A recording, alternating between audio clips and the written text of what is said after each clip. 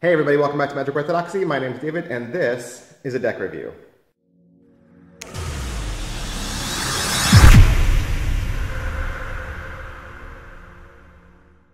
Hey, today we're going to look at the Never Forgotten project from Robert Wright. Okay, so this was a project that Robert Wright took on himself. It's not a Kickstarter, it's something that he completely funded.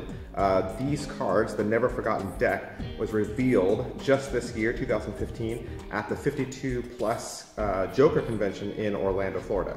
This project did consist of two items. It was the deck of cards and there was also a matching coin. It was very beautiful, very intricate, just like the deck itself.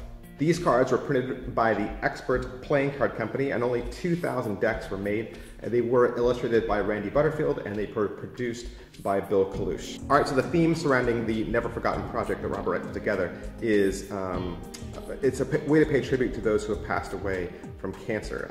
Originally, this was a tribute to Robert's mother. Her name was Shelby Wright. You have the blue sapphire on the tuck case, you have the backs, the spades and club suits. Those are all Robert's mother's birthstone.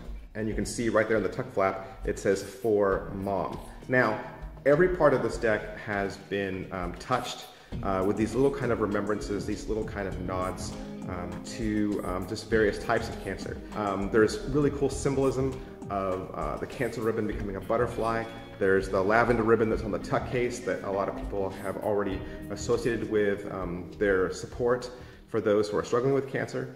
And you're going to see those different color ribbons represented in the court cards throughout the deck. Then there's also the plum color that honors all the caregivers, and those are represented by the angels. So again, the tuck case is done in this plum color and the blue sapphire, and it goes all throughout the deck, completely wrapped around. It's really beautiful, and you can see that in foil.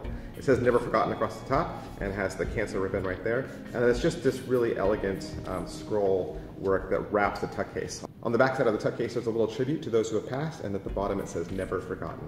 And on the bottom, there's some ad copy that says that they were printed from the Expert Playing Card Company. That is pretty much it for the tuck case. Let's take a look at these cards. Back design of the cards is pretty much just like the tuck case. It is the lavender ribbon against a blue sapphire background with a lot of beautiful scrolling there behind it. You do have a normal, thick-sized border, which is nice, I think. And it's just a very elegant, very clean design. So one of the cool things you get with this deck are these diptych Joker cards. It's not really so much cards that you play with, but they're really descriptive.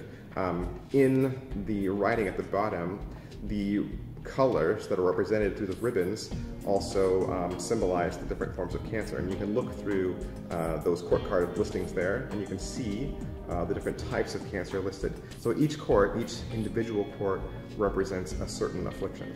All of your court cards are completely standard, however they have been recolored to match the colors that support the various types of cancer that are listed on the diptych.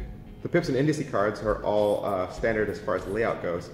They do have nice, kind of thicker, chunkier pips, and then the cancer ribbon is also seen kind of as a watermark in the middle of all the pips as well. Just as far as the deck goes, these cards feel and handle like a dream.